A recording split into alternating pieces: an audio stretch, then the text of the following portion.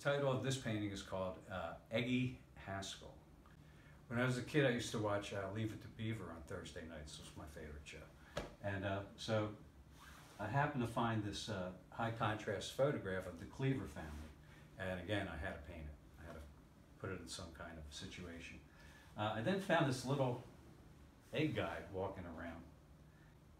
I just liked him, and I was trying to figure out how I could put both of them together. The Beaver's nemesis was Eggy Haskell, who was a rascal. He was a he was a bad kid. He was Beaver's brother Wally's best friend.